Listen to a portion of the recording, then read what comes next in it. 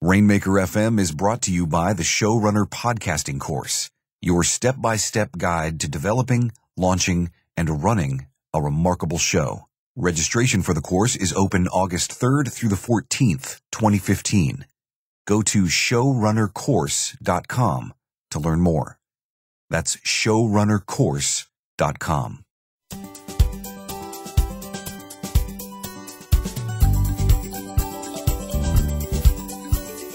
Greetings, super friends. My name is Tanya Simone, and these are the Confessions of a Pink-Haired Marketer. For those who don't know me, I'm a co-founder and the Chief Content Officer for Copyblogger Media. I'm also a champion of running your business and your life according to your own rules. As long as you don't lie and you don't hurt people, this podcast is your official pink permission slip to run your business or your career exactly the way you think you should. So today was going to be a Q&A episode, but I had a question that had so much depth that I'm just going to riff on this one question from Tanya, who's a member of our Authority community, which is an online community of content marketers, writers, bloggers, podcasters, business owners, basically anyone who really needs their content to be good and to hit their business goals. And Tanya enjoys creative writing, but she's not what she would call a pro writer. So here's her question. What e-tool should I use for writing blog posts? Is there an app that word counts, checks spelling, checks grammar, proofreads? Wouldn't that be nice? Makes you laugh, organizes itself, is so amazing that it makes you want to go in there and write. So Tanya bought Scrivener, which seems too complex for her needs. And by the way, if there's anybody out there who can explain to me why Scrivener is so wonderful, I would love it if you would leave me a comment and let me know. You can catch me on Twitter at Sonia Simone, or you can swing on over to the comments at pinkhairedmarketer.fm. I haven't tried it yet because I don't get it. Like looking at it from the outside, I don't get why it's cool. But I know so many writers who absolutely love it. So sell me on it. I'd love to hear more about Scrivener and why Scrivener is cool. However, that didn't seem to be, the right tool for Tanya. She also bought something called Byword, and that seemed almost too simple. So here's my take on tools for writers and content creators. My colleague Pamela Wilson and I were talking about this in the Authority Member Forum, and we agreed that the most important thing about any kind of tools for creativity, so, music, podcasting, writing, whatever it might be, art, is that the tools can only do so much. What you mainly want the tools to do is to get out of the way. So not to make you jump through a lot of inconvenient hoops to get your writing done, not to be hard to use, clunky, complicated. You want something that is as lightweight and transparent as possible so you can get your words and your thoughts from inside your brain onto a page, onto some pixels or some ink on a piece of paper. So I realized when I was thinking about answering this question that I have tools for different parts of the process, which makes sense. So I'm going to start with what I use to plan content strategy, because you will find that if you prepare your writing day, you're going to get more writing done, and it's going to be more on point. It's going to be more relevant to what you're trying to get done with it. So the first thing that I use in any kind of a content strategy is some form of editorial calendar. And if you're on WordPress, I quite like the WordPress editorial calendar plugin. It's just very simple. It works well. You want to be able to look at, let's say, a month's worth of content ideas at one time and just make sure that the mix feels right. And honestly, you can do this on a whiteboard. You can do this any way that makes sense. You want to hit your different cornerstone topics. You want to hit different approaches to the topic, some long form, some short form, maybe some humor, some serious, some in-depth, and some light inspirational material. And you'll see at a glance if it's been a while since you did an infographic, or if it's time for another interview post, that kind of thing. The other thing that's really important for writers and any kind of creative worker is you need a place to store your idea seeds. So the more you write or the more that you create, the more that you podcast, the more ideas you're going to get. And very often you get them when you are somewhere inconvenient. You'll very often get them in the shower. The other place that you get a lot of ideas, if you're a creative person, will tend to be on a walk. Sometimes when you're out running errands, just doing, sort of silly things like you're at the grocery store. I really like Evernote for a couple of reasons. It's cheap or free. It's very robust. It's simple, and it works. So I can make notes on my phone. I can make notes on my laptop. Anywhere I am, I can make notes, and they're all centralized, and I can always find them again, no matter how long it's been. And it's just very easy to use, simple, but it's really robust. So what I do is I'll capture the idea. Let's say I get a post idea. And if the idea really has some energy, it really has some legs, I will often write some subheads. And subheads are, the larger text that kind of breaks up a piece of writing, like mini headlines inside the writing.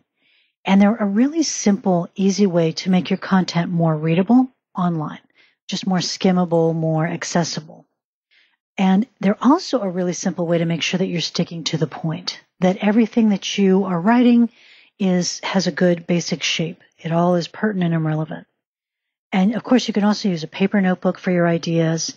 You can use both. I actually have a little portable traveler's notebook that I always carry around. And sometimes it just feels good to scribble in that. If I'm in a coffee shop or something, sometimes I just want to do a little physical writing. So some people like to use both. Other people are strictly paper people or strictly virtual tool people.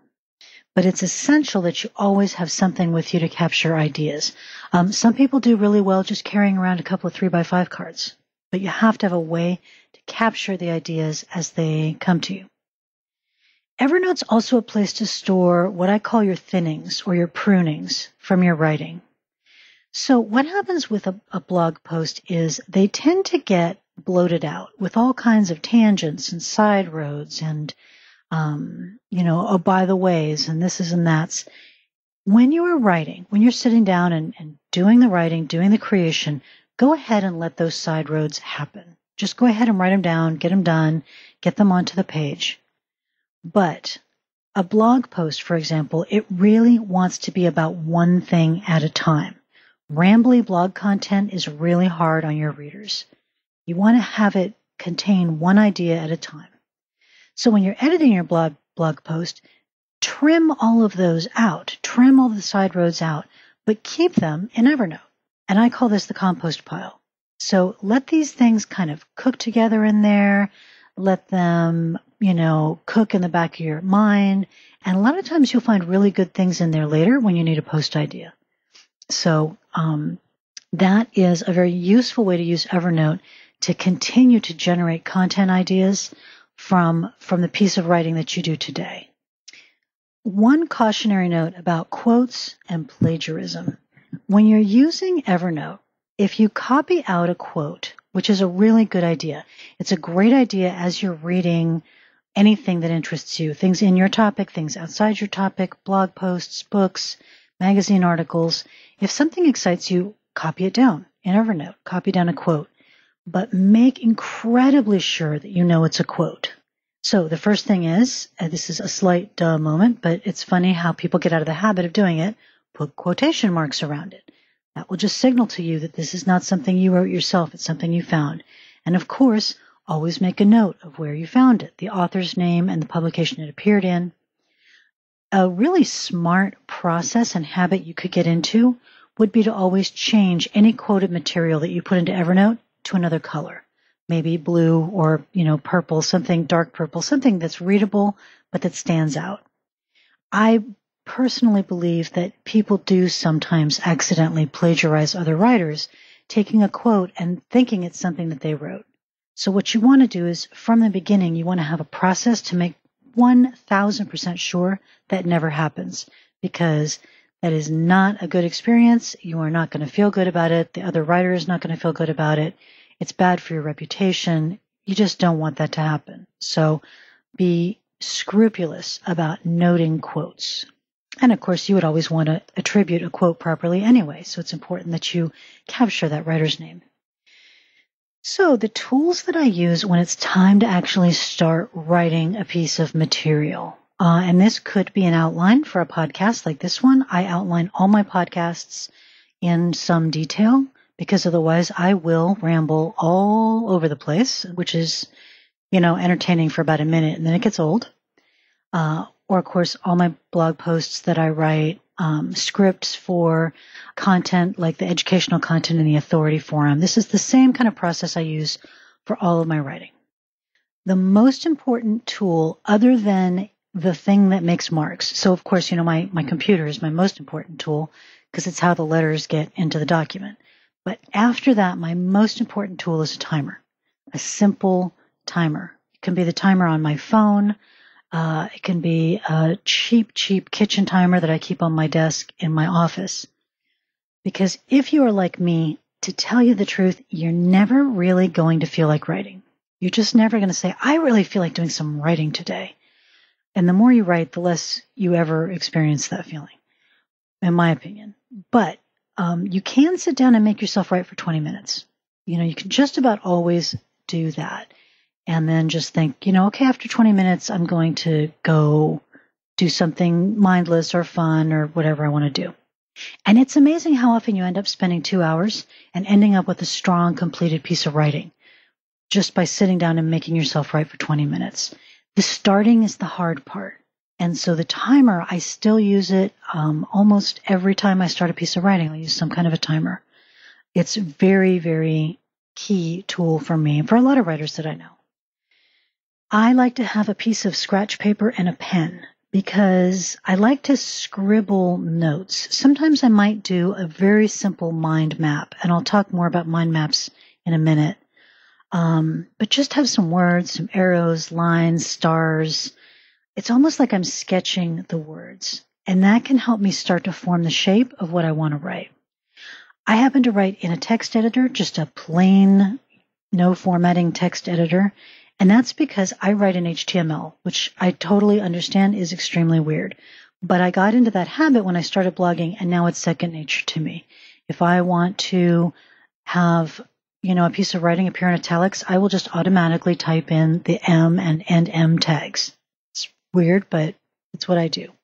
So a text editor is great for me because it has very minimal distractions. And writing tools, you want to make sure that you don't have a ton of distractions. You don't have a ton of functions. My son is hilarious when he's trying to write a paper for school. He'll write like 4 words, and then he's got to highlight it and make it purple and make it in like a calligraphy font. And then he's got to make all the capital letters green. He's very distractible. And we all have a little bit of that in ourselves. You want a tool that is, again, transparent and minimizes distractions rather than giving you new ones. I happen to write on a MacBook Air because if I'm feeling fussy or I'm feeling kind of off kilter, I can take it somewhere else. I can take it to the coffee shop or the library or just another room of my house. So for me, it's the perfect writing tool. It's lightweight, but it doesn't have that real stripped down functionality of a tablet. It has a full keyboard. So if you're curious, I think it's a great machine. And then talking about maybe some processes in addition to actual tools. As I said before, I start with the subheads, and I may have scribbled those out by hand. For some reason, that sometimes jumpstarts me. And then I fill them in. So I've got the subheads, I've got the main parts of what I want to say, and then I start filling in the gaps. Then I write the introduction, then I write the outro, the last paragraph, and then I write the headline. You do not need to do it this way. A lot of very strong writers do not do it quite this way. Many excellent writers, including Brian Clark, start with the headline. They start with where they want to end up. That has a lot of benefits. There's a lot of very helpful things about doing that. Just realize that very often you do need to tweak it later.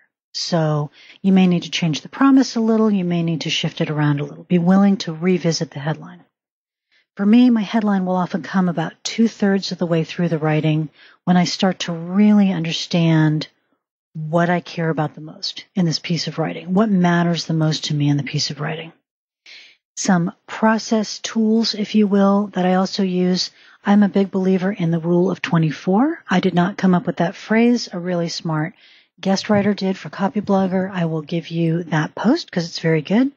The rule of 24 is just that After you finish a piece of writing, no matter how you feel about it, if you feel it's great, if you feel it's not great, let it sit without looking at it for at least 24 hours before you do the final edit and publish. You will just see things that you cannot believe were there. It's really important to give your writing a little bit of a rest. If 24 hours is not going to happen, then at least try to leave it overnight. At least try to finish it up, sleep on it, and then wake up in the morning and do that final polish. And another process element that I have, because right now I'm quite spoiled, you might have this, you might not, is I have other pairs of eyes that can look at the writing, let me know what's clear or not clear, what needs some help, where I might have made a silly typo. So we happen to have full-time editorial staff. A lot of organizations don't have that. If you don't, maybe you can partner with another blogger or another content creator, and you can each be one another's other set of eyes. It's very helpful to have somebody whose opinion you trust and value and who understands what you're trying to accomplish. So asking your spouse to do this, one person out of 10 makes that work, and the other 9, it's not a great idea. You'll know which is which right away. But try and get another pair of eyes on it that knows what you're doing and understands what effect you're trying to get and what your audience is going to value. Now, some other tools. Pamela, I mentioned earlier, Pamela Wilson adds a couple. She uses mind mapping software. She likes a simple one called MindNode. If I mind map, and sometimes I do like to sketch ideas out in mind map, I always do it with paper and ink. I have never been able to warm up to the online tools, but some people do. So it's well worth trying out and seeing how it works for you. Again, just to get your ideas shaped. She also uses Byword. Now, Byword is an app that simplifies the markup code that you need to post your content on the web. So it just is a simpler way for you to indicate all the bullet points, the bold, the italic. It's called a Markdown app or a Markdown software. So as I said before, I write in HTML, so that's not a tool that I've ever sought out. However, I hear great things about it. So if that sounds valuable to you, where you don't have to mess around with all of the bold and the italic, Byword is a tool that's getting a lot of good feedback. And as it happens, it does do spell check, which is a wonderful thing for most writers. There are some tools you do not need. And one of them Tanya mentioned. Heading the list is a grammar checker. So, Microsoft Word has a grammar checker built in. The thing about grammar and usage is that they're really subtle. And so there are occasionally, some big glaring errors that you can just learn not to make. But I have not infrequently seen grammar checkers introduce errors. And they also cannot tell when something is technically grammatically correct or the usage is correct, but it's still clunky. So much better, if you are concerned about your grammar and usage, much better is to get an editor to work with. Get a copy editor to work with. Ideally, a professional copy editor. They are worth their weight in gold. They are amazing. They will do amazing things for your writing. Now, if that's not going to happen for you because of budget considerations, you can do a lot with, a really persnickety English major. We all live in the real world, and we have to sometimes make some compromises. That might be a compromise that would work well for you. But either way, have this person look your work over and copy edit it. And what that means is they're looking for errors in grammar and usage. They're not looking for, did you use the word pink when the word rose might have been better? They're looking for errors and just things that are really not great. Have that person copy edit your work and then have that person walk you through the corrections that she makes and explain why she made them. And that will teach you good, solid usage much more quickly and efficiently than any computer program is ever going to be able to do. And then, of course, there's that question, can a program or a writing app make writing fun? And keeping in mind my friend Susan Garrett's quote, I think I shared it with you last week, the successful person is the one who makes a game out of what other people will not do. And if you can make writing into a game, then absolutely go for it. But it would be hard for me to tell you the best way to do that for you. It could be a question of music choice. It could be a question of the app you use. I think this is one of the lures of pen and ink, because if I get to use one of my really wonderful lacquered Japanese fountain pens, writing becomes definitely something of a game, something of a fun, luxurious experience in that moment. But the truth is, day in and day out, that only takes you so far. So these days, no, I really pretty much do not ever write content for the web longhand first. Although I do take a lot of notes and scribbles that way. I capture a lot of ideas in longhand, but when I sit down to write, it's pretty much always with a keyboard. And then I'll make a couple of final thoughts on how to keep it all organized. Tanya had an additional interesting question about how to keep the content organized. So what she says is, right now, for my social media posts, I use e-folders. I put a simple text file plus the image I designed into the folder. But that's not working very well for her because she's got all these folders and she's just going basically totally bananas with folder overkill. So here's my thoughts on organization. I organize content I'm going to write with my editorial calendar. So that could be a WordPress plugin. It could be a separate calendar. It could be a whiteboard.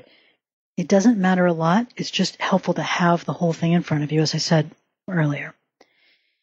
Now, if you are in a big organization, one tool that I have tried and I thought was quite good is called Kapost, K-A-P-O-S-T, especially if you hire freelance writers. It turned out to be too big for my team. It was too much process, and we found we weren't really taking advantage of it. But if you are on a bigger team and you work collaboratively, so let's say the brand marketing team needs a series of content around a certain theme, and then the content strategist is going to farm that out to her 5 favorite freelancers. Kapost is a really good tool for keeping all that organized, keeping it manageable, making sure everybody gets paid for what they wrote, managing things like editorial review process, getting it reviewed by legal, all that stuff that happens in bigger organizations. For an individual or a real small business, it's probably too expensive and it's probably more process than you're going to really benefit from. A smaller tool, if you do work somewhat collaboratively and you need to keep things organized. So for example, let's say you want to take a blog post and turn it into multiple pieces of content. This is a very smart thing to do. So you want to turn it into a podcast, an infographic, some shareable quotes for social media. You want to take another angle on it for a guest post. My company uses a product called Trello, Trello, and that's a very nice sized tool for a company that's the size of my company. We're about 40 to 50 people right now. Basecamp is another very good one. And these tools let you collaborate, they let you assign deadlines, and they just let you kind of check to make sure everything's getting done. And even creating a simple checklist for yourself can also be very valuable, just to make sure that everything has gotten done, that you have given it the rule of 24, that you have had it copy edited, all that stuff. So that's for planning. Once your content is created, you've written the post, you've published it, you've made the social media post, you've done whatever you want to do, I would throw all of it into a folder marked with the year, 2014, 2015, etc. All of your content, your graphics, your notes, your post images, your outlines, your even, legal paperwork like release forms from a writer, that kind of thing. I would throw the whole thing into one folder marked by year, because really 99 times out of 100, you are never going to need to look at it again. But if you do need to find it, you're going to be able to zero in on it reasonably quickly. I mean, we create 5 pieces of content a day, but still, I don't really feel a strong need to keep that stuff in anything other than a folder marked with the year. Remember, most of it is published somewhere. It's on LinkedIn, or it's on your blog, or it's on your podcast network. So all you're looking for is all your collateral and your backup. I throw all of that into Dropbox so that if my computer falls into a swimming pool, I don't lose things. Another excellent tool, both a good collaborative tool and just a good not having things that are important to you go away tool. If you want to measure analytics, long-term performance for something like a pay-per-click campaign, or analyzing your SEO, analyzing your open rates, that's where a spreadsheet can really be your friend, because you can look at things over time and you can look at the performance of different pieces of content against one another. It's not my current role, but we have people who are excellent at that. And spreadsheets are, in my opinion, the right tool for that. The main thing is to keep your tools lightweight, so they should be as close to invisible as possible. When you have complicated tools and complicated processes, you're adding friction to your process. And content creation carries enough friction as it is with things like writer's block and overwhelm and just being really busy. So to paraphrase a quote that Einstein probably never actually said, make your process as simple as possible and no simpler. So I answered one simple question, and that ran in the neighborhood of about 25 minutes. I would love to know your favorite tools of the trade. So what you use for writing, what you use for planning your content, creating it, getting yourself organized, maybe collaborating. I would love to hear what you're using. So let us know in the comments at pinkhairedmarketer.fm. And the Confessions of a Pink-Haired Marketer are brought to you by the Rainmaker platform, the complete website solution for content marketers and online entrepreneurs. Find out more and take a free 14-day test drive at rainmaker.fm/platform. Honestly, guys, it really is pretty darn cool, and you should check it out. I think you'll dig it. That's it for today. So good to see you. So good to hear from you. And I will talk to you soon. Take care.